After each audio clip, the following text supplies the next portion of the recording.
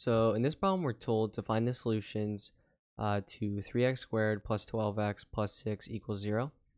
And so it looks like we have like a quadratic equation here. So we could solve this by either factoring or using the quadratic equation. And if we look at our answer choices, they're written in the form when we solve with the quadratic equation. So that's just a hint that we should probably use the quadratic equation to solve this. So we have this equation here, but we can simplify it a bit. Because if we notice, all three terms are divisible by 3. So if we divide all terms by 3, it's just going to be simplified and make it easier to solve. So we have 3x squared plus 12x plus 6 equals 0. If we divide them all by 3, 3x squared divided by 3 is going to become x squared. 12x divided by 3 is going to become 4x.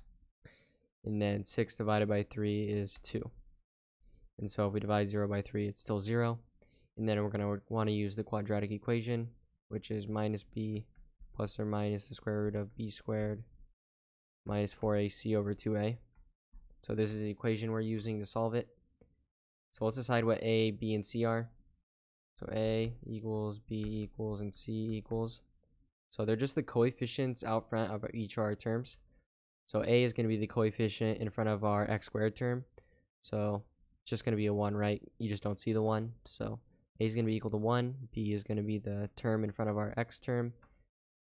B is going to be equal to 4. And then c is just going to be our number we're adding or minusing on at the end, which is just 2.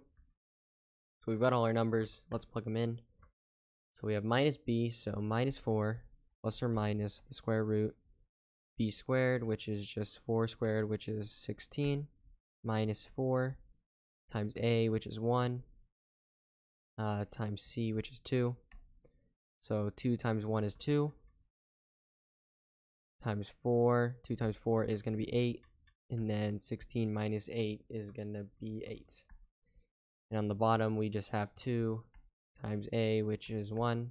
2 times 1 is 2. And so we've got it like this, but we need to simplify it a bit more because none of these really fit the answers.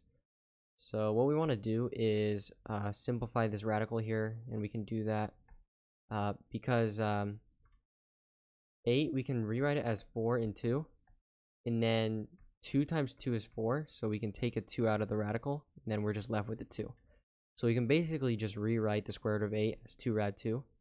So we have 4 plus or minus 2 rad 2. We just rewrote the square root of 8, and then we're dividing by 2, and then let's just divide. So minus 4 divided by 2 is minus 2 plus or minus, and then 2 divided by 2 is 1, so that's just going to cancel out easy, and then we just have the square root of 2. So we have minus 2 plus or minus the square root of 2. If we look at our answers, the only one that's going to work for that is a. All these other ones have different things, so the answer to this problem is going to be a.